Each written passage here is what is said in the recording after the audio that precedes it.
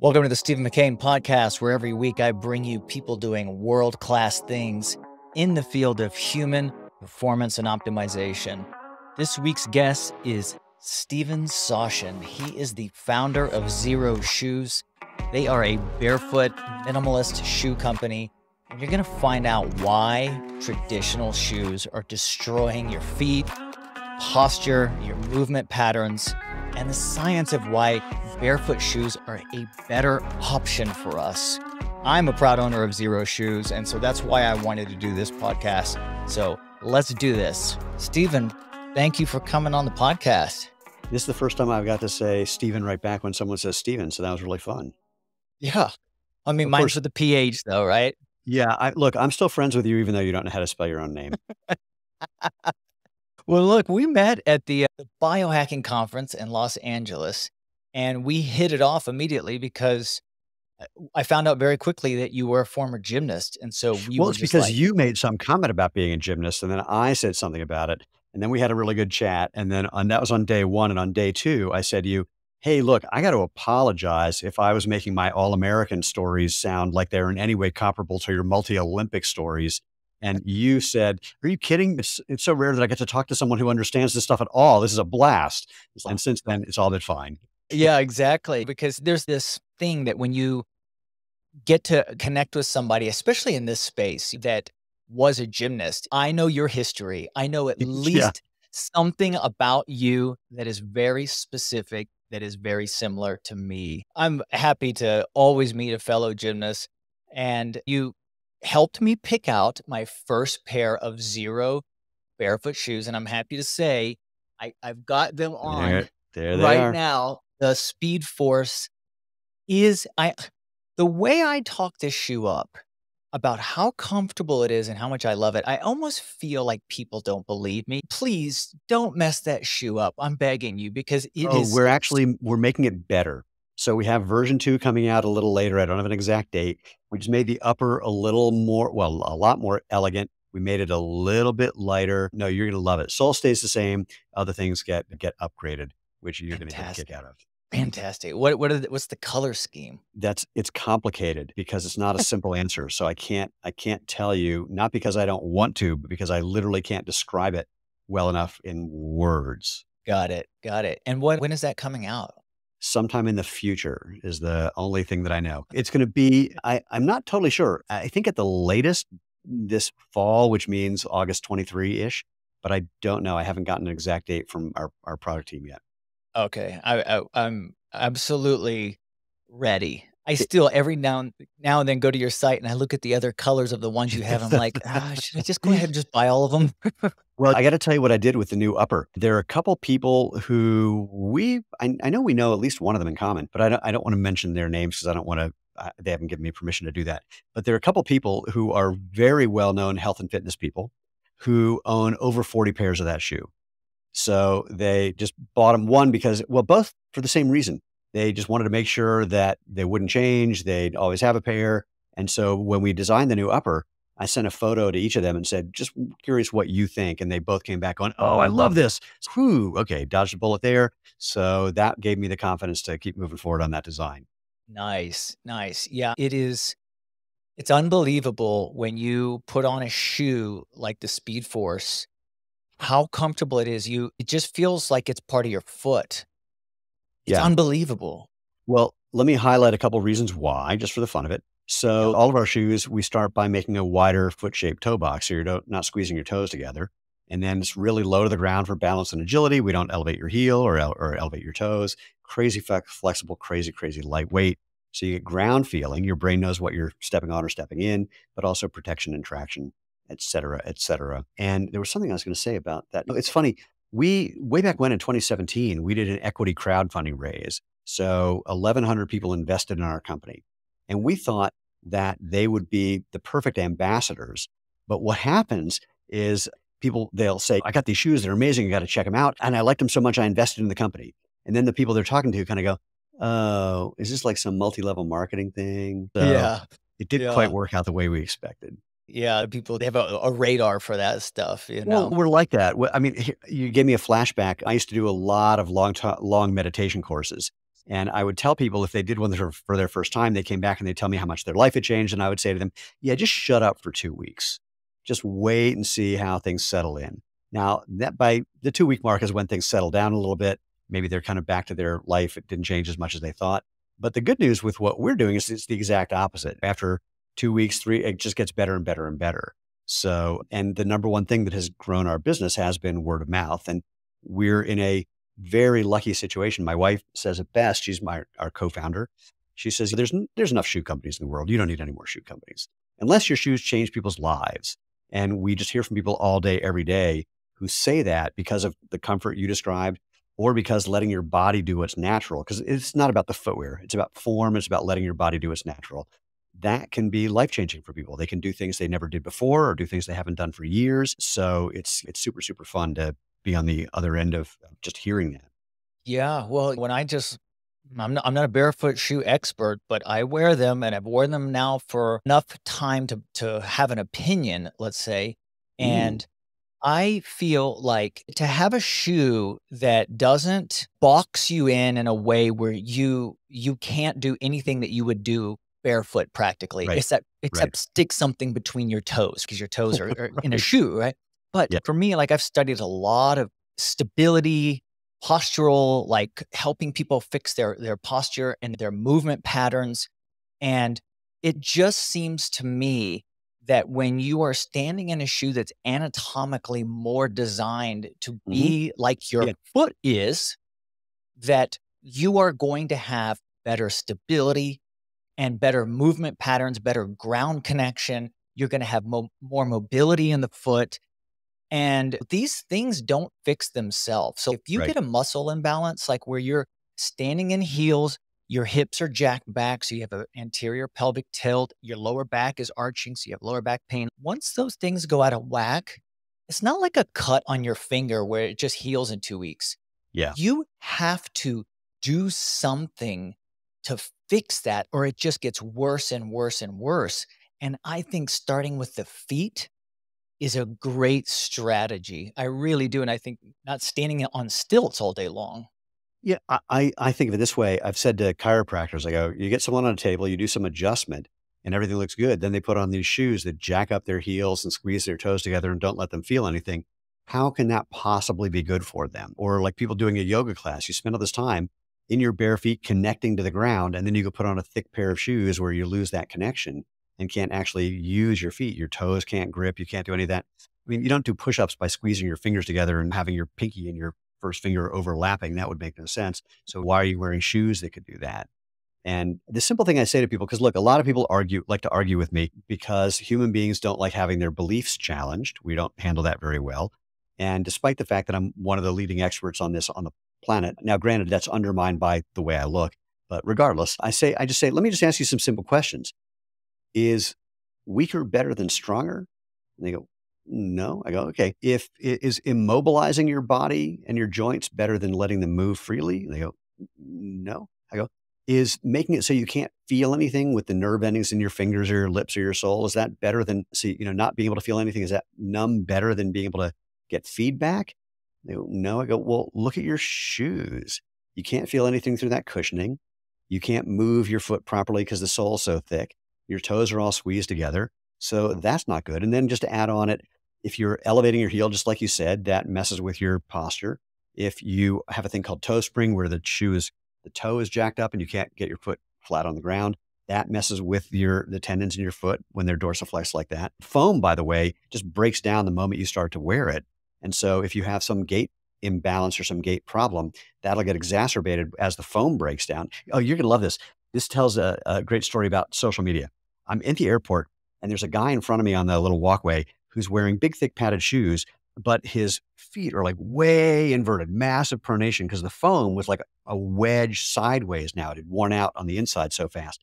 And so I took a video of this just showing how bad the foam was on his shoes. And I posted it on Instagram and on Facebook. On Facebook, everyone's like, oh, shoes are going to kill you. On Instagram, everyone's like, you're going to stop body shaming that guy.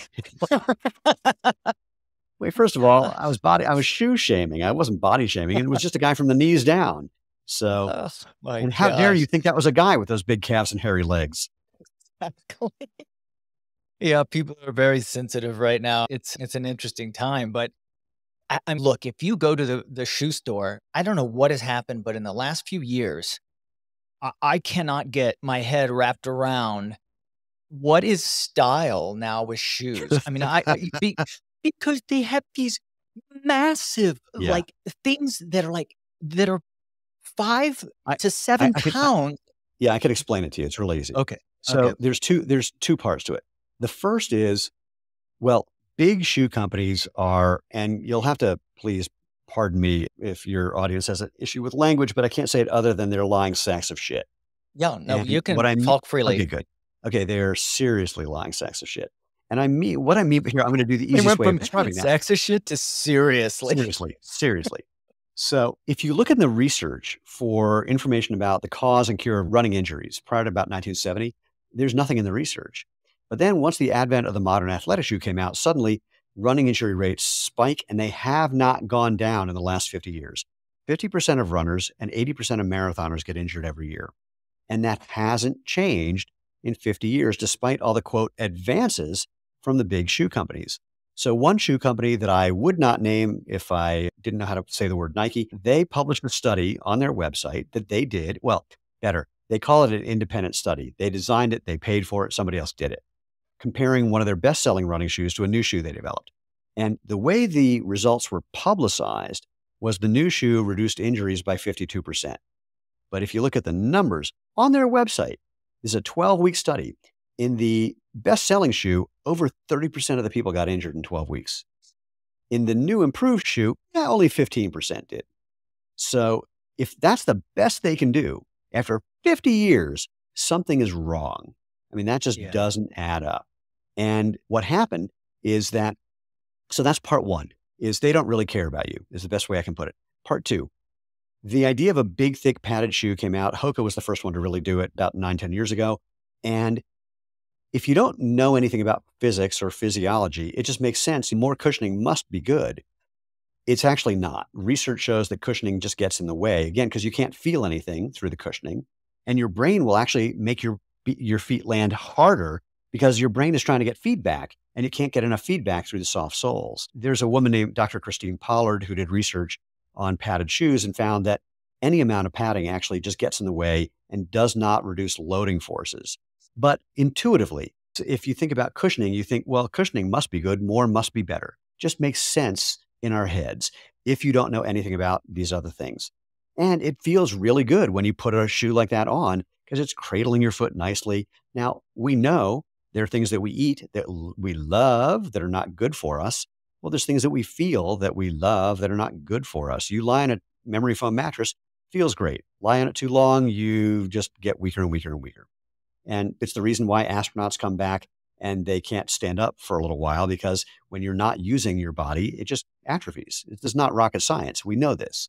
We know you put your arm in a cast, it gets weaker. Same thing happens in a shoe that doesn't let your foot move. It gets weaker. But here's the next part. Shoe companies, by and large, are not very creative and very easy to scare. And the easiest way to scare them is by suggesting that there's a better shoe and they're not making it. So if you think back to when the barefoot running movement kicked in 2009, 2010, the big shoe companies were terrified no one was ever going to buy any one of their products ever again. And so they're putting out all this content about how if you go barefoot, you're going to step on hypodermic needles, you're going to get Ebola, your kids won't get into college, your car won't start, your mortgage rate's going to go up, you won't remember how to use the number 3. I mean, it was insane, but that was the best they could do. A year later, they're coming out with what they were calling minimalist or barefoot shoes that were nothing of the sort. And then 2 years later, they stopped selling those because they couldn't tell two stories. You need a lot of cushioning, you don't need any cushioning. So they just dumped the one that was kind of brand new that people were freaking out about. But what happened with the big cushion shoes is that, well, they could do that. All they have to do is add more cushioning to what they're already doing. So when Hoka started doing well, everyone's freaking out saying, we're never going to sell anything unless we do the same thing. And if you go to a trade show like the one in December called the Running Event in Austin, every shoe in that show looked exactly the same. Big, thick, honking foam with carbon fiber in between. And here's my favorite part. People think the carbon fiber is doing something for performance. Oh, it acts like a spring. Nah, not a spring. Oh, it acts like a lever. Nope, not a lever. You don't know anything about physics. It's in there because the foam is so unstable that if they didn't put a carbon fiber layer in the middle, and they could have used any other material, the carbon fiber is really light and strong. If they didn't put something in the middle, the shoe would just fall apart in 5 seconds. So totally structural, but they all look exactly the same now. So people go, oh, they must be good because everyone's wearing them. No, everyone's wearing them because that's the only thing you can find practically. So it's a bit of a survivorship bias story. Now, the good news, and I'll stop this rant in a second, is when everything's on one side, that's kind of like a pendulum that's swinging and it's gone to as far as it can go.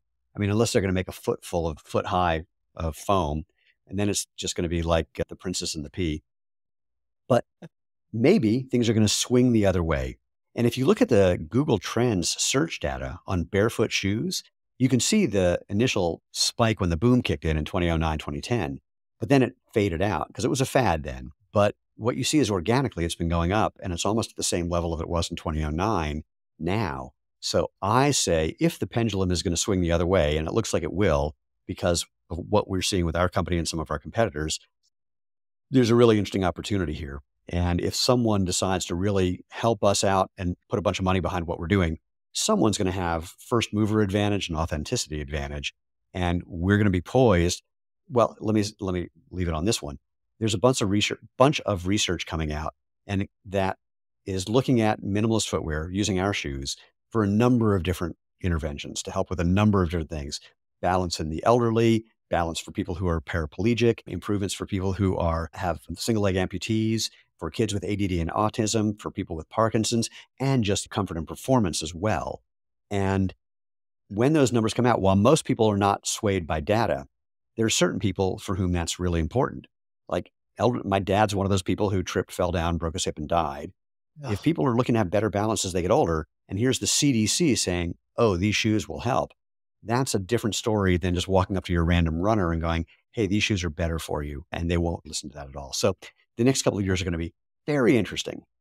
Yeah, well, I'm rooting for you guys to make a mark and really get the info out there. Tell me if you think this is correct, because I've had this hypothesis that there was a lot of gymnasts that were popping their Achilles tendon in the last few years. Like, it was like unheard of. Like, it was wow.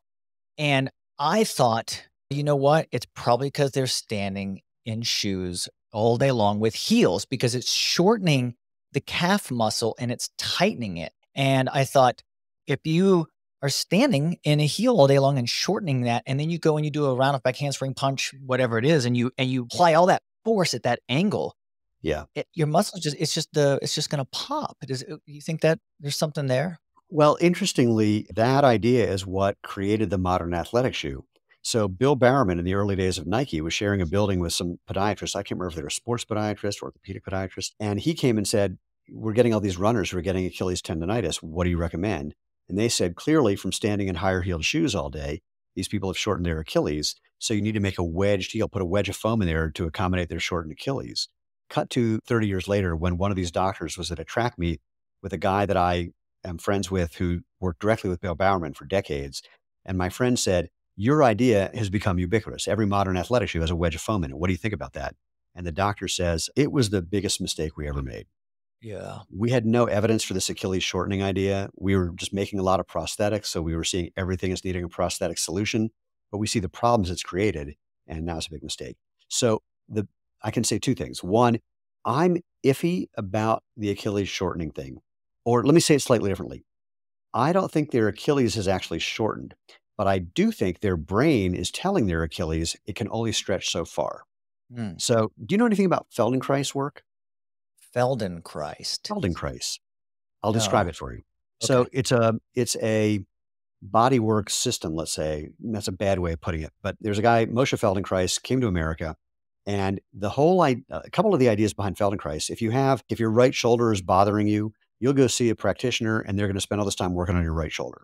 You go to a Feldenkrais guy and they're going to spend a bunch of time just having you move your left shoulder. It's like, why would you do that? It's my right shoulder that's out of whack. Well, let's just make sure your brain understands how to move your right arm correctly. And then we're going to have you move tell the story. Your right arm's bad, left arm's good. So we're going to work on your left arm. So let's make sure your brain knows how to use your left arm correctly. And then we're going to have it start moving your right arm. And you're going to feel the difference, and your brain is going to try and make up the difference and avoid the pain because it knows how to do it correctly from the other side. So I see this with people. So I had a session with a guy who brought motion Feldenkrais to America. And as most gymnasts have shoulders that are messed up. Yeah. And so he's working, I didn't realize this till now, on my right shoulder. And he has me do just like this contraction. He's not trying to stretch it out. He has me contract and make everything as tight as I can on my right side. Then he gently pulls my right arm and it extends like 6 inches further than it ever had before. Because my brain just realized that it was safe to make that movement.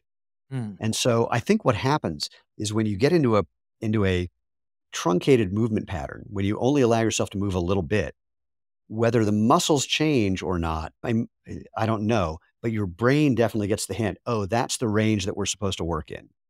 And so I think that could be part of that. And your brain is really, really heavily wired to protect you from what it thinks is dangerous. Yeah. So there's an idea from Tim Noakes called the central governor theory, that your brain is constantly trying to keep you from doing too much. And this shows up for endurance runners in particular, where you start getting signals like, oh, I got to slow down. And what endurance runners often learn to do is reframe those messages as, oh, this is when I got to push harder, or just ignore them. Or Yeah. the central governor gets the hint that you can actually do more than it originally thought. So when I see people running in shoes with big high heels and they're landing on their midfoot underneath their center of mass just the way they could, but even with the big thick heel, they're not letting their heel come all the way to the ground, which makes no sense. I'm firmly convinced that if you put them on a table and checked the range of motion in their ankle, that it would be restricted. But if you did some little Feldenkrais thing and faked them out, you'd find that they actually still had full range of motion, but their brain just isn't letting them do it normally. That's my theory. It hasn't been proven yet. Interesting. So it's like you're artificially, handicapping your Yeah. movement or extensibility, like the Well, range. well, here's a variation on that I just thought of. We know that doing isometrics can build strength, but especially in the range where you're doing the isometric, it doesn't necessarily translate to range of motion. So if someone is just standing in a limited range of motion, it could be something just like doing isometrics. Yeah. If you look at people that sit all day, your hip flexors, so your erectus femoris, your tensor fasciae latae, your Hey, it's psoas. okay if I talk dirty. It's not okay if you use words like erectus. Oh, I love it. We're Well, friends, but we're not that close. oh, God. Where these things shorten and then the backside turns off. Talking about my backside. My God, Stephen. Jesus.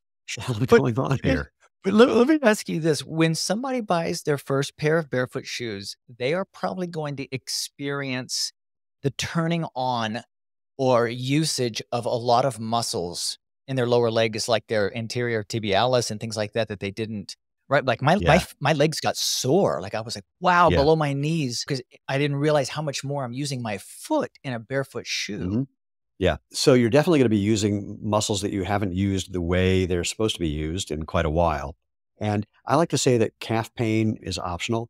So what I like to say is if you haven't been to the gym for a long time, you don't go back and just do the same workout you did when you were 6 months ago or a year ago or 10 years ago. You start slow. You do one set with a weight that you're embarrassed to lift because it's so light. And then you see how you feel the next day and you're shocked that you're still sore. And then you wait till you're not sore, you go back and do it again. You just do that same set until you can do that comfortably, until you feel fine the next day and the day after. And then you go and you add a rep or you add a little weight or you add a set, whatever's appropriate.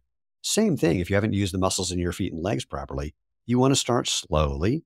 And it's different if you're walking or standing versus running. If you're just standing, you can probably go a little longer. If you're walking, you can go a little less than standing. If you're running, you want to do much less than that. But you want to use you want to just use the feedback you're getting from your body to figure out how to move correctly. The joke is you don't want to do too much too soon, but the only way you know you've done too much too soon is by doing too much too soon. So I just tell people start really, really slow. If you're running, 30 seconds tops. If you're walking, maybe half an hour. If you're just standing, maybe an hour and a half, and just see how you feel and just use that as a guide. The good news about this is that if you follow that idiosyncratic, totally personalized way of figuring out how to make the transition by listening to how you feel, you're becoming your own coach. My wife loves to say our shoes are not a medical device, even though we have people who talk about medical improvements. They're a coach and they allow you to do what's natural. And when you can listen to yourself instead of looking to someone else for a cookie cutter method of doing whatever, I don't know where that goes, then that's a much better thing to be able to trust yourself than to look externally for something that it doesn't make sense. My favorite thing about that, people will watch some race and they see Eliud Kipchoge, the guy that ran the sub-2-hour marathon, he's wearing some particular pair of shoes and they go, oh, I got to get those shoes. Well, guess what? You're not Eliud Kipchoge. You're not running a marathon at 2 hours or slightly more, slightly less. You're not a 5'2", 205-pound Kenyan running at that speed. So why are you paying any attention to what that guy does? It's sort of amazing. Like, I was thinking about it this way. When Roger Bannister broke the 4-hour mile, and then a week later, everyone else is breaking the 4-hour mile. They're all saying, oh, it was all psychological. No one said it was because of his shoes, but for the last 50 years, it's always because of the shoes. It's not. Eliud Kipchoge, after he ran the sub-2 marathon and Nike is promoting that like it's the shoes, he came out and said, it was my legs. Yeah. You know? Yeah, exactly. And let me ask you this. I'm sure certain people are a little bit concerned, runners, when they are going to take the plunge and try to run in a barefoot shoe. Yeah. Is it safe? Is it sort of like what you said, you got to take it in a measured approach? Is there a different? Well, it kind of depends. If you're a sprinter or a middle distance runner, you've basically been wearing a barefoot shoe already. Running flat or racing flat is pretty damn close. Not exactly the same. Usually not foot shaped. Usually has too much arch support. Usually has a little too much cushioning, but it's pretty damn close. But for runners, again, you want to just do one run, 20 or 30 seconds, see how you feel the next day. And then when you feel better, build up on that one run per week that you're doing until that feels comfortable and you're doing your normal mileage on that day, and then start adding some in for the rest of the week. Or once you start feeling comfortable with some amount of time and distance in that first run, then add a little bit into your next runs. You want to titrate it. You want to there's no rush. Here's the analogy I like to use. If you've broken your arm and it's in a cast for 8 weeks, amazingly, it doesn't come out stronger. It comes out pretty weak, and you need to do one of two things. Either keep it in a sling and never use it again, or do some PT and use your arm again. And in a little while, you will have built it back and you can use your arm for the rest of your life. Well, it's the same thing if you haven't been using your feet. You want to start slow, but if it takes you a few weeks, a couple months, where's the downside for that? If building stronger feet that could improve your power, your performance, your balance, your agility, if that could keep your feet supporting you for the rest of your life, why wouldn't you do this effortless thing of building up some strength by wearing a shoe that lets your foot do its natural? Now, related to that, I've got an ebook coming out in hopefully a week that talks about two interesting pieces of research. The first is from Dr. Sacco in Brazil, where in her lab, they took a bunch of runners in regular shoes and they had them do an intervention. I'll mention it in a second. And they tracked the runners who did this intervention against the ones who didn't. And over the course of a year, the ones who did this intervention had 250% fewer injuries than the ones who did. Now, there was no one had no injuries, so it's reducing your risk of injury by 250% over the course of a year. And it was pretty consistent throughout the entire year. Well, the intervention was a very simple foot exercise program. Took 8 weeks, takes a few minutes a day. They did some of it with a physical therapist, some of it at home, but it's pretty straightforward. It's building what many people refer to as your foot core. You've got your abs for your abs, that's your core. Your foot core is all those muscles and intrinsic and extrinsic muscles around your foot and ankle. So that's bit of research number one. But I know that if you tell that to most people, they're going to go, yeah, I'm not going to do an exercise program. Even if it takes 5 minutes a day, you can do it while you're watching TV. Well, the good news is there's another piece of research from Dr. Ridge who showed that just walking in a minimalist shoe, and she used a different shoe than ours, but said that ours should give the same benefits. Just walking in a minimalist shoe built foot strength as much as doing the exercise program. So there isn't a study yet that shows that if you just walk in our shoes, you reduce your injury rate by 250% over the course of a year if you're running in whatever you want. But let's do the math. Walking in minimalist shoes build foot strength as much as doing an exercise program. The exercise program reduced injury risk by 250%.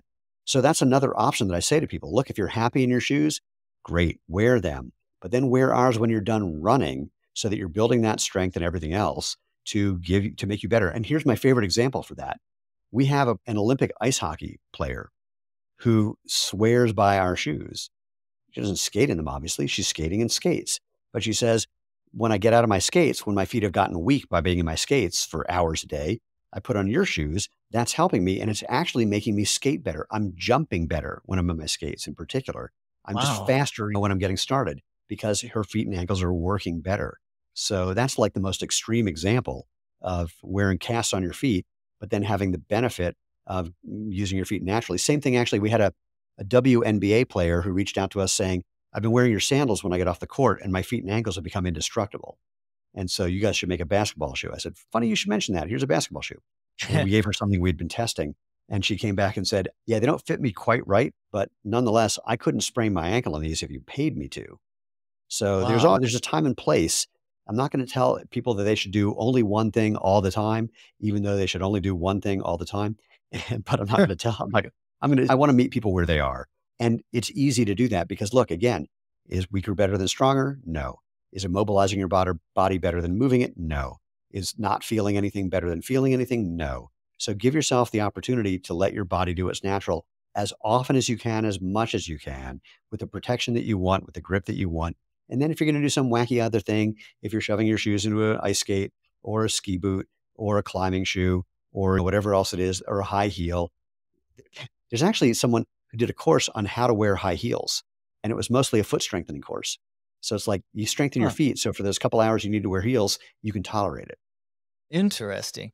Well, I mean, look, to wear a barefoot shoe and it to be the equivalent of a exercise program for your feet, I would just like to add that barefoot shoes are incredibly comfortable.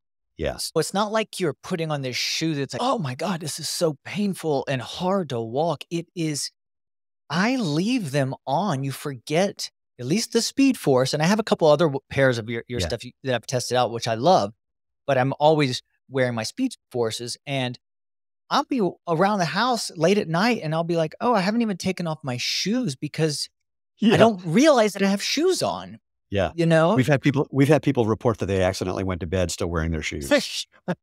Yeah. I know that sounds ridiculous, but I believe I it. know. I No, Yep. we had a guy working for us, a sales guy. He's at a trade show and he takes a lunch break and he's finishing lunch and he's thinking, I better get back to the booth. I better put my shoes back on. And he looks down, they're still on. That's hilarious. I Yeah. spoke at a conference. I dressed up really nice. I had these boots. They were made by Saint Laurent. They're like this French Mm. super high-end boot that's got this really like prominent heel. It looks like a traditional European old world boot. Very nice, beautiful. And then after the conference, I'm going to this mixer event and I'm talking to people and I'm like, I can't stand in these things anymore. I literally took them off and had them in my hand and I'm standing in my socks at this Yeah. event. And I I can wear those shoes, but it's only for a measured amount of time. And it's not yeah. like I'm some weakling. It's just after a while, you start to feel the damage that you're Yeah. doing. Yeah. You know, My it's wife said one day years ago, she said, I'm really upset that we own this company. I said, why? She goes, because I need like a nice pair of brown boots. And I found one, but they have a 1/4 inch heel. And when I wear them, I feel like I'm going to fall on my face. yeah. So happily, we now have boots that she can happily wear. So yeah, once you get used to doing what's natural, you can't go back. It's a funny thing. This happened at a trade show. I was getting interviewed by some guys for a Big Deal magazine. And I said, before we talk, put on our shoes. So you have the experience as we're having this conversation. So we talked for about a half an hour. Then they had to go. They start putting on their regular shoes. And I said, how do you feel? And they went, oh my God, these are horrible. I said, and you didn't know before, did you? Because no, we had no idea. I talked to this guy a while ago and he had this device. I think it was called the Juvant. It's like a micro, like a Keep going. vibration plate that's a micro one. And Yeah. he said, essentially, when you walk, and he said, no one walks barefoot anymore. So they're all in this foam. Hmm. But he said that low impact where your Hmm. foot is striking the ground over like thousands of times a day actually kicks off a signal to produce stem cells. And so he said you Oh, could interesting. stand on this plate and you could get that same like you walked 15,000 steps in a matter of 10 minutes. And I thought that was really interesting, but then I also Um, thought, what if I'm wearing barefoot shoes all day long? Exactly. Yeah. That's sort of like way back when, and this happens every couple of years, some researcher comes out with something where they're showing an improvement in mobility for people with Parkinson's or people with muscular dystrophy or multiple sclerosis or various other things. And the devices are all the same. They're basically vibration things. They vibrate your feet, they vibrate your ankles, but it's basically vibrating your feet. And the first time I saw one of these pieces of research, I wrote a blog post that was basically saying, You don't need the magic vibrating insoles. Just take off your shoes and go for a damn walk outside. This is before we actually had shoes. We were just making sandals at the time. Anyway, I got an email from a guy. He said, I'm 82 years old. I was looking for the magic vibrating insoles. I couldn't find them, but I found your blog post. And since I couldn't find the insoles, I thought I'd put your theory to the test. And that was 2 weeks ago. And I just threw away my walker. So Oh, wow. I don't know about this is just the same as getting 15,000 steps part. That could be just a sales pitch. I have no idea. But yeah, to your point, just take off your damn shoes. You don't need to spend a whole bunch of money. My favorite version of this is someone came in, became a customer and put on our shoes and was walking around inside our office and outside our office. And outside we got a little rock garden thing. And he's saying, I can feel this crack in the sidewalk. I've been on this particular spot before. I can feel that rock and it's like a foot massage. And he's going on and on about all the things that he could feel, which was a big deal because he's blind. And I apologized. I said, I feel like an idiot that it didn't occur to me that this would be really good for people who are blind. And so a lot can be addressed by just, again, doing what's natural. You don't need a big, expensive, high-tech intervention.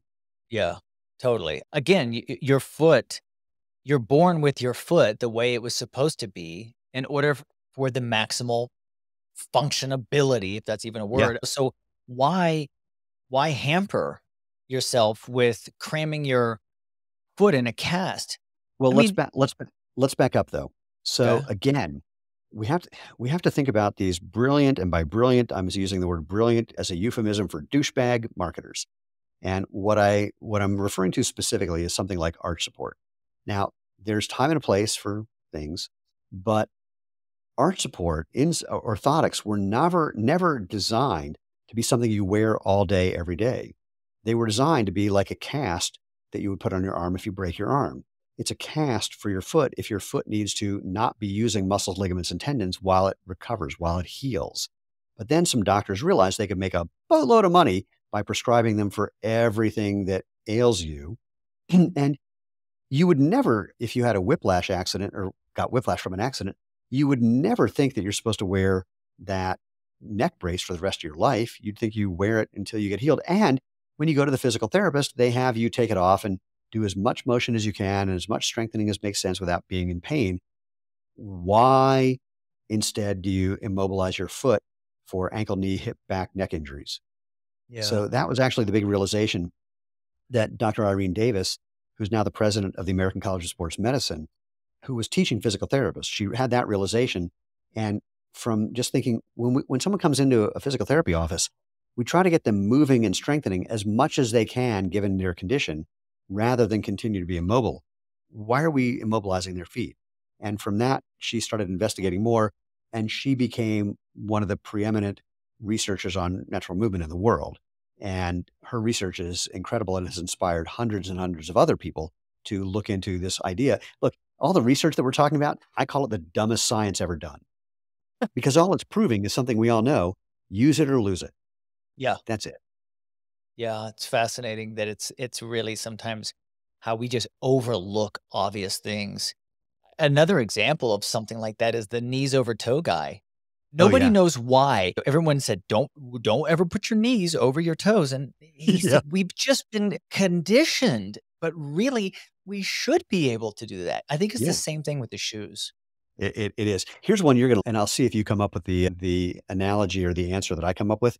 People love to say to me, yeah, but we didn't evolve to run on pavement for hundreds of miles. How would you, I'll give you a hint. How would you as a gymnast respond to that? It's about, well, with gymnasts are all about technique. It's Yeah, about having the right you're on the right technique. track, but I'll make your life easier. I Okay. say we didn't evolve to do double twisting double backs either. Yeah, that's a great way. Yeah, that's right. Yeah, there's things But that I can still do those. exactly. I can do double twisting, double AI. Yeah, I can't do double doubles, but I did. But you saw me do my 61-year-old standing back. So That's right. That's so right. there is that.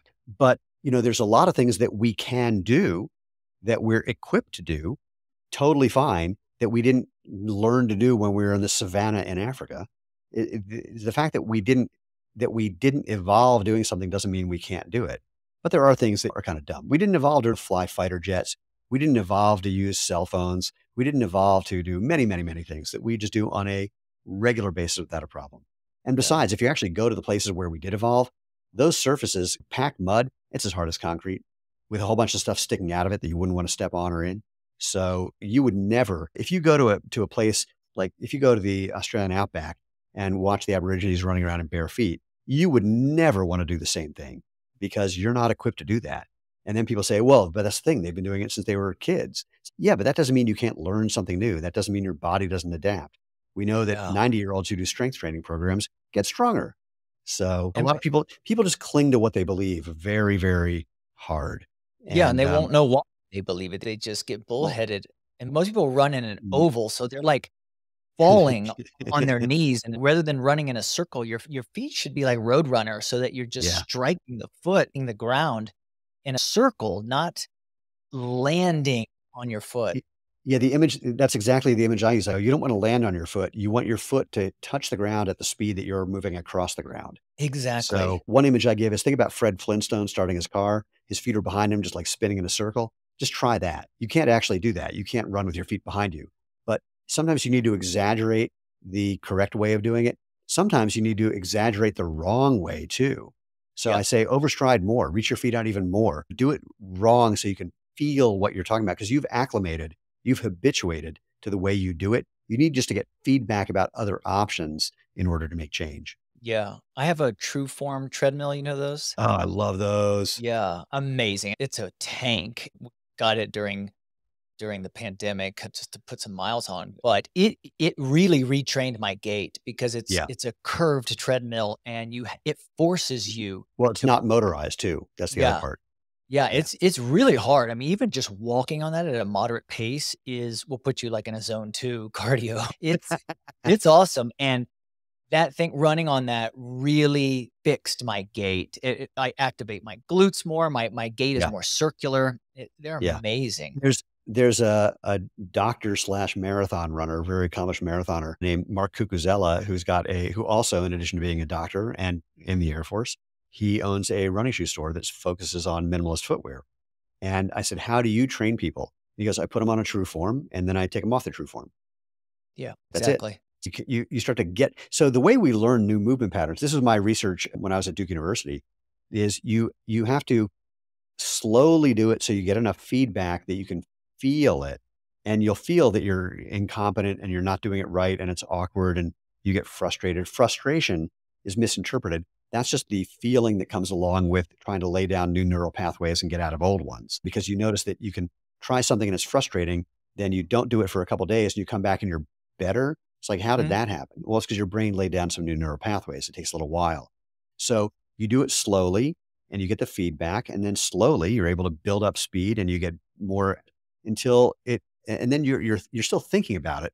But after a little while of doing it, when you've laid down those new neural pathways, it just becomes ingrained and that's just the way you are and you've got a new thing. Yeah, that's exactly what gymnastics is like. I used to always tell people, gymnastics is like learning 1,000 golf swings. You know how much people put into a golf swing. I mean, you have so many different 6 apparatuses as a guy, and then you have all this technique and that you've gotta learn, and it takes time. And you gotta train ridiculous hours and deal with frustration and months and months of learning, like, a high level skill. Oh, And, look, even learning low level skills. I yeah, remember in junior high school doing the junior high compulsory or floor routine. One part, you had to put your arms parallel to the ground. And it took us weeks to learn what parallel to the ground was because the way it felt and looked from your perspective is not the way it actually is. yeah, If you put most people, you say, put your arm parallel to the ground and it's way up in the air. It's not even close to parallel. And then you yeah, move their arm parallel and they go, no, now I'm pointing to the ground. No, that's just the way it looks from your eyes, which are 8 inches above your arm. yeah. And if you don't learn the basics, if you don't master them, you'll Yeah. never be able to learn the high level stuff because everything stacks. All the technique Oh, just keeps building and building on itself.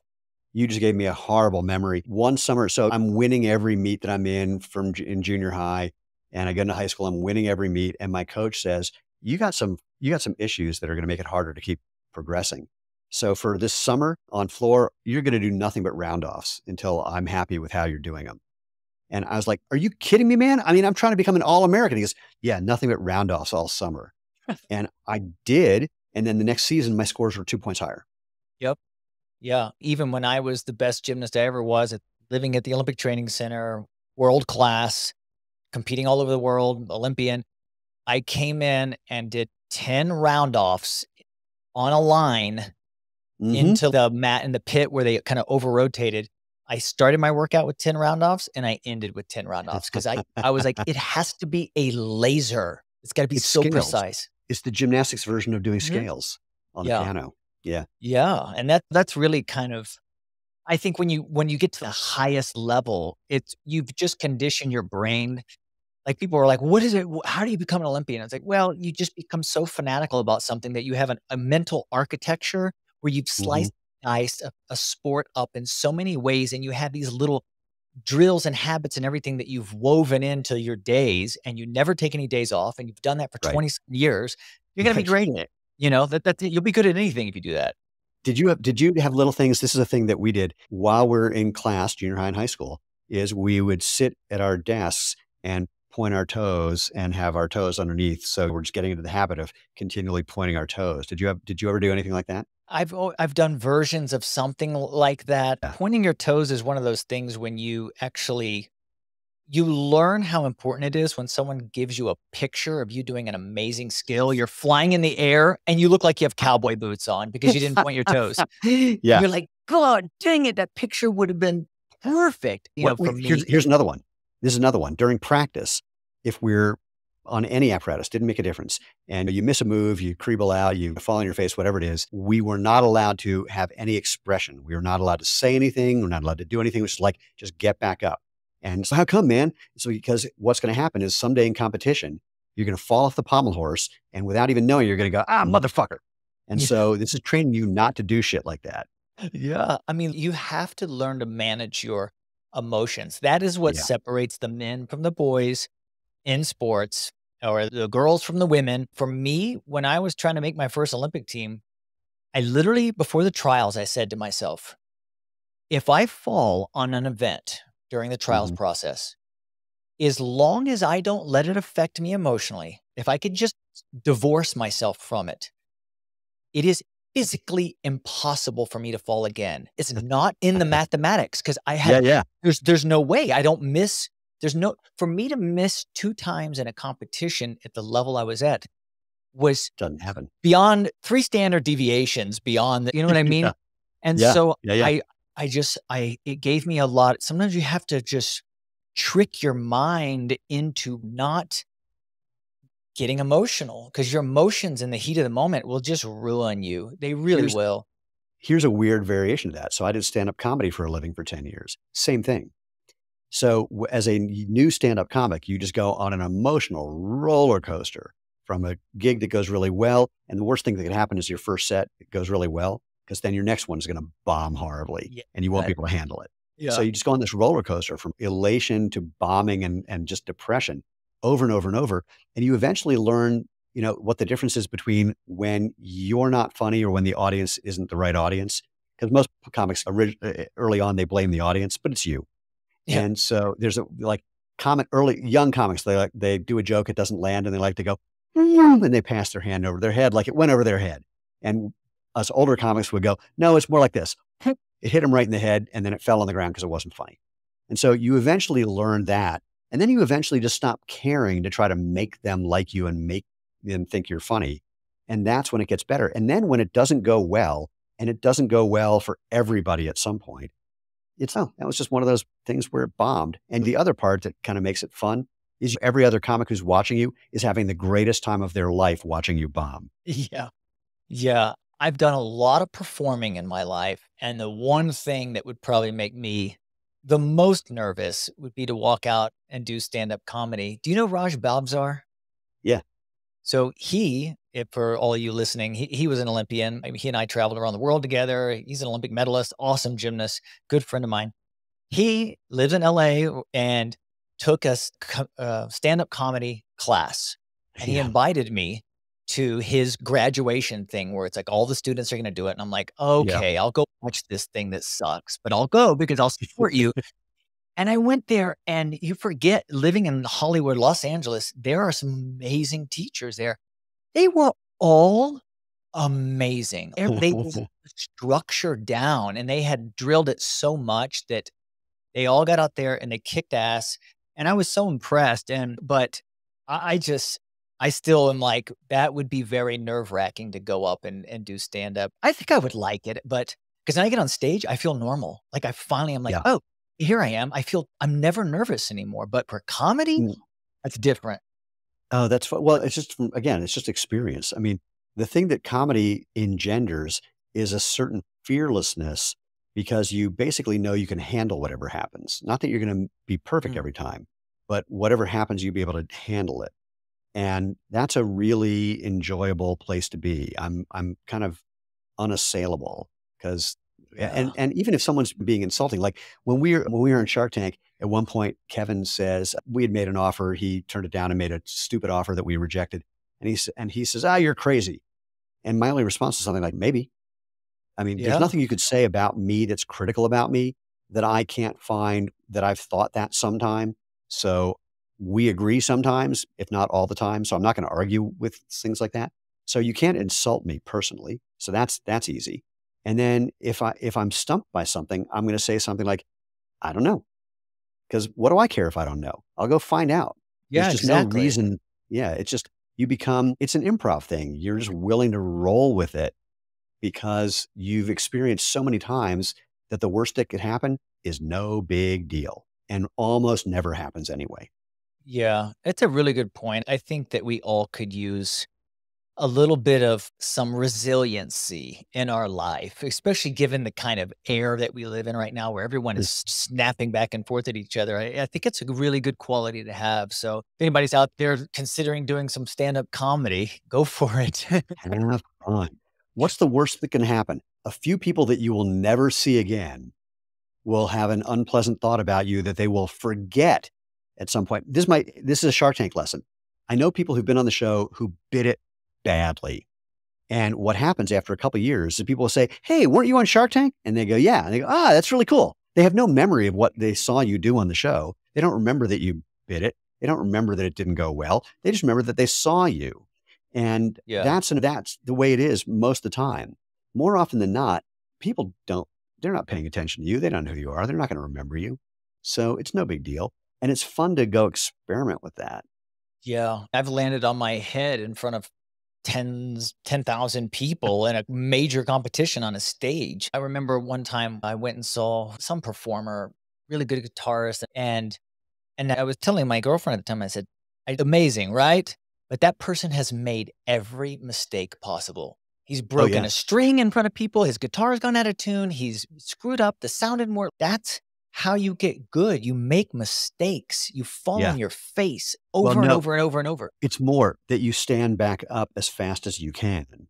So I guarantee that guitarist, if you asked him about the set, he would tell you about all the mistakes he made that you did not even know happened. Exactly. Well, that's when you reach the elite status, like when you do a routine that looks perfect.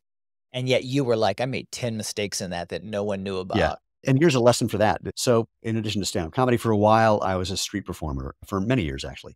And I was so my senior year in college, I was a psychology major. I took a class that was group counseling. Now, it was a class about group counseling, but it was also just an excuse to get 8 seniors into therapy. And it was super, super fun. And one day we're in class and a woman in the class says to me, hey, I saw your street act at that street fair last weekend. And it was really great. And I said, oh, wait, which show did you see? Because one of them was really good and the therapist stops me. He goes, hold on. Do you always have a hard time taking a compliment? And I went, oh man, yes. Yeah. Yeah. He goes, try this one. Thanks. Yeah, exactly. Right. It didn't matter which one they saw. They enjoyed it. They liked it. Yeah. Yeah. So, I took theater for 3.5 years, and that was one of the lessons. They said, listen, if someone gives you a compliment, don't be that person that's like, well, I this or right. that. Just Thank take you. it. Just appreciate Yeah. it. Yeah. I mean, the better you are, the more critical you are of yourself anyways, because you have Oh, that's more of true. yourself invested in it. And so you're more critical. And so it's all part of learning how to be a top performer, Well, I think to that point, I think there's a way of being aware of the problems or the errors or the whatever without being critical, without having a derivative layer of beating yourself up. You can Yeah. acknowledge here's the way I do it on the track. So I show up at a track meet and at the end of a race, people come out, how'd you do? And my answer now is, are you just looking for the number or can I give you the excuse first? And I say it mostly because that's what we all do. Because you ask any track athlete how'd the race go, the first thing they're going to say is, well, I didn't get out of the blocks really well, or my transition phase wasn't good, or whatever. It's like, how'd you do?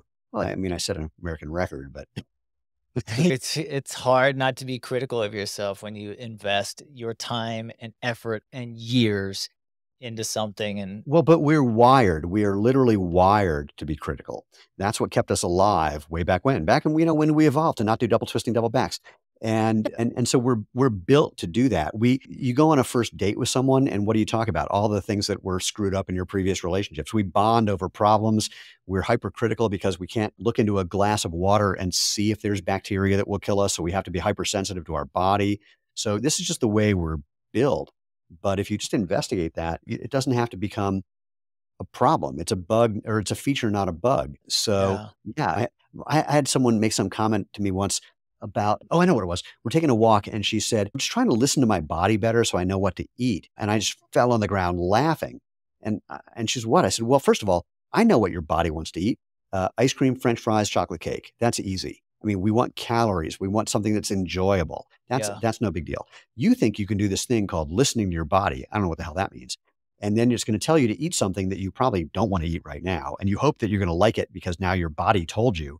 But more importantly, you think that if you eat that, it's going to change your body so that when you look in the mirror, you're going to like what you see. Well, I've got news for you. Go ask anybody in the world if they like what they see when they look in a mirror. And if you can find one, I'll give you $1 million. We're not Yeah, wired for that. We're wired to yeah, look. And even if we like parts, we're going to go, that part's great, but there's this thing. If I could just do yeah. this thing. And if you don't make a deal out of it, then that's just the thing you do. When I roll out of bed in the morning, the first thing I do is I check to see what my abdominal fat is like, You as if do? I somehow ran a marathon while I was asleep and didn't know it. And I find it as funny as you do. I find it hysterical that that's this thing that I do and I can't seem to stop it. And I just think it's a riot that That is I'm a little great. hypersensitive. I'm not even hypersensitive. It's just like, because I'm not doing anything about it. I'm not going on some diet and doing a whole bunch of working out because I don't have time anyway. So why am I checking to see if my body composition changed in the last 7 hours? That's hilarious. If I am really honest and I think about my day, I'm doing that stuff all the time. I mean, I'm constantly doing it because I do a lot of stuff for my health and Yeah. my vanity and things like that. So I try a lot of things. And so I'm kind of always looking, is it having a result? And what is it Yeah. doing? And how do I feel? And oh, look at that. But you're right. Like you can have this beautiful person and they look in the mirror and all they see is that one thing about their nose or their Yeah. hairline or something. And it's kind of a shame sometimes because really, when you look back on your life, you might have been so critical at a certain point, and then you look 20 years later, you look at a picture of yourself and go, "Oh my God, I was beautiful back then." Yeah, but you Yeah. didn't think you were back then. You were sitting there talking about your nose the whole time or Yeah. whatever. Yeah. Yeah, But I can tell you as I'm approaching 61, the aging thing and the way and perception, it's so weird. And I did something with my wife the other day that I'm not allowed to talk about, but I'm not talking about that. I did something where I made some comment or I told her about there's something that I noticed about, I don't know, my eye so I had some eye surgery recently and there was something going on about with my eye afterwards that I was very aware of. And I mentioned it to her and she goes, what are you talking about? It seems so giant in my mind. She hadn't noticed it at all. And even after I pointed it out, she still was, I still don't know what you're talking about. I mean, I yeah, guess I see it, but who cares? And yeah, so it's funny yeah, how our perception of us is so different than other people's perception of us. Look, I'll say it this way. There are some people, my wife hopefully included, who for some reason like what they see when they look at me. I look in the mirror and I don't have any frame of reference for that. I don't think that I'm ugly or particularly unattractive, but I just don't, I literally don't care. But I find it so I find it interesting when yeah. there's people who look and they like it because I look in the mirror and I don't see what they see. I'm not going to argue with them, Yeah, but look at your but beautiful hair. Just oh, look at well, that. that's why Lena married me. It's all about the hair. It's all about the Um, hair. in fact, she has similar hair, and if we had children, they would have had the greatest hair in the history of humanity. But Yeah. we elected not to do that just because we knew it would be such a burden for them. That's great. I love it. We always have a great conversation, and I have all the time in the world for you. I do wanna do this because your shoes are so phenomenal. If Okay, back to somebody shoes. Well, I mean, if somebody was listening to this podcast and they said, "Okay, I'm gonna take I'm gonna take a chance on these. I'm gonna buy myself a pair of Yeah. Xero shoes." What is the first one you would recommend? I'd recommend you buy them all because, daddy's got to feed people. I don't have a good answer, which is why we have a shoe finder quiz on our website. So it depends on what you're doing. If you're walking, that's different than running, that's different than lifting weights, that's different than casual wear, that's different than if you need something for winter versus summer. So I don't have a really good answer. You I'll have a tell quiz. you, That's a good answer. You have a yeah. quiz. So if you go to xeroshoes.com, you will find Xero Shoes. Although if you type in Zero, it'll still get to us. Then you will find our shoe finder quiz in a number of places. We're redesigning the website to make that more visible, but regardless, you'll find it and, give that a whirl. I know the best selling shoes for different categories and different use cases, but I don't want to give one recommendation because fundamentally all of our shoes are the same. Lightweight, foot shaped, low to the ground, no heel lift, no whatever, really flexible, really lightweight. And our soles are made to be both give you protection and traction, but also ground feedback. And they're backed with a 5,000 mile sole warranty. Most Hmm. shoes, they say they wear out in 200 to 500 miles. When we designed the rubber for our shoes, we wanted to make something more durable. And interestingly, the shoe rubber manufacturer that we connected with said, but that's not how they make the outsole rubber for shoes. And I went, yeah, no shit. That's why we're going to do it this way. We're not going to make something that's got planned obsolescence. Our sustainability story is that we're using fewer materials and it takes less energy to put our shoes together as a result. We make things last longer so they stay out of landfills longer. And we're always looking for better materials, but there aren't really many that actually are carbon beneficial. In fact, there are pretty much none that are carbon beneficial. There are some that are trash beneficial. So like doing recycled plastic is great for the trash world, but it's really not doing much for the carbon world, if you will. And there's a lot of misunderstanding about that in the world right now. So we're always looking for better stuff, but we're never going to do anything where we're saying that we're being more helpful to the planet than we actually are, unlike most companies in the world right now. I do have one more question about because I saw that you mentioned something on your site about flat feet. People saying, "Oh, well, is it good for Yeah. me to wear barefoot shoes if I have flat feet?" Or hmm So I had lifelong comedy level flat feet. I mean, literally, I was the butt of jokes from my family. And I started going barefoot and wearing the sandals that we originally made and shoes eventually.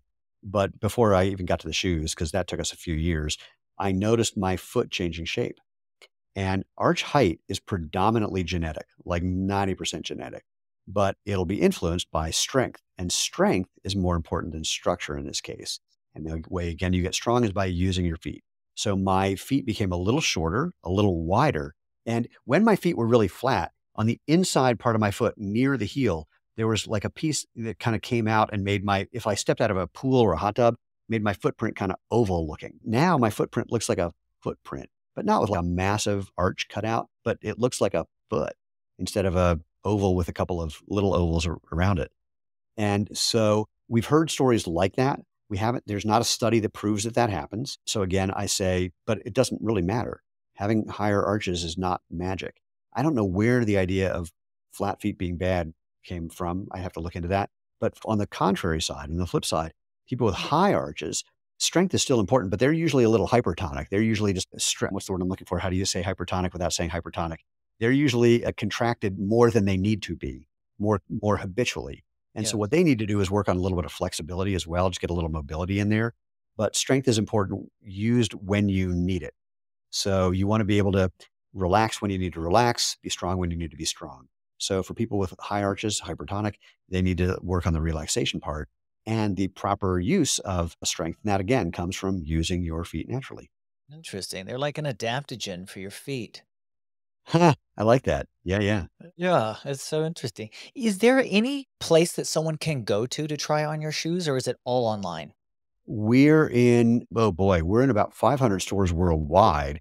But the challenge there, if you go to our website up in the upper right hand corner is a store locator link, click on that, see what you can do. We're opening up new accounts literally multiple times a week. And the companies that we currently work with, would include REI and a number of others, they're getting inventory now. So it's going to be the next few weeks to a month as the stores bring in the spring and summer inventory. Fantastic. Did I miss Then anything? Is there anything about barefoot shoes that we didn't cover? the simplest thing I can say is that there are a lot of companies that are kind of jumping on the bandwagon and making shoes that they're calling minimalist or calling barefoot that aren't. So, I was on a call yesterday with someone who's designed a new shoe, and he came up with new language to describe why his shoes are still barefoot, even though they're nothing close to it. And so, what you want to look for. So back to Irene Davis, who when she was at Harvard, she described something as minimalist and partial minimalist. And the partial minimalist shoes she discovered are worse for you than anything else you could wear because they're not giving you enough feedback to make you naturally adapt to a more natural gait. And because of that, you're putting yourself in biomechanically unsound positions along the way. And so the difference, I'll have to talk about what makes a partial minimalist shoe. And I actually accused her of being politically correct. I said, if you weren't being politically correct, wouldn't you say real minimalist and fake minimalist? And she said, yeah. So that's on my podcast. So a partial minimalist shoe will not be wide enough for either your toes or maybe even your instep. There's a company, I'll mention it. Merrell makes a number of shoes they're calling Barefoot. And while they are very low in the cushioning side, I can't get them on my feet. They're too narrow around the midfoot. So you want something that's wide enough to let your toes not get squeezed together, wide enough so it's not squeezing your midfoot together. You don't need arch support. If you're wearing orthotics, our shoes are the best platform for it because they're totally flat and they're not getting in the way. But you'll find that as you build up strength, you might be able to get rid of them entirely or most of the time. So low to the ground, flat from ball of your foot to your heel, no excessive cushioning, doesn't squeeze your toes together, flexible.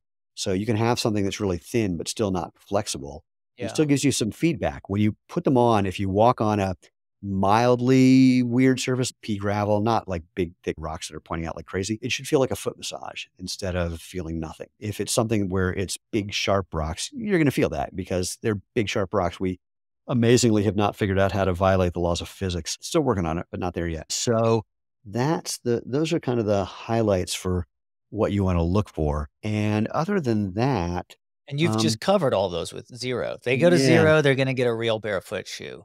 yeah, we're in Irene Davis's research. She listed 3 brands and 1 additional product. So it's us. There's a company out of the UK called Vivo Barefoot. Although, well, anyway, we've had a lot of people who've been worn both and tend to prefer ours for various reasons. Sometimes prefer theirs for the look and feel, mostly for the look. They make some really not inexpensive, more dressy shoes than what we're currently making. We're trying to Yeah. keep things really I've seen- affordable. And then Vibram, the 5 fingers, those toe shoes, but not all of them. I've seen people still have bad form in those because they're not getting enough feedback.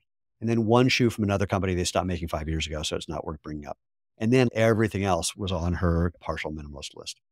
Well, that's great. I'm sure people will appreciate your openness to share that. And off the top of my head, I was always looking at the Vivo Barefoot, and then I found you at the conference, and then I Yeah, put on the Speed Force, and I'm like, that's my shoe. done.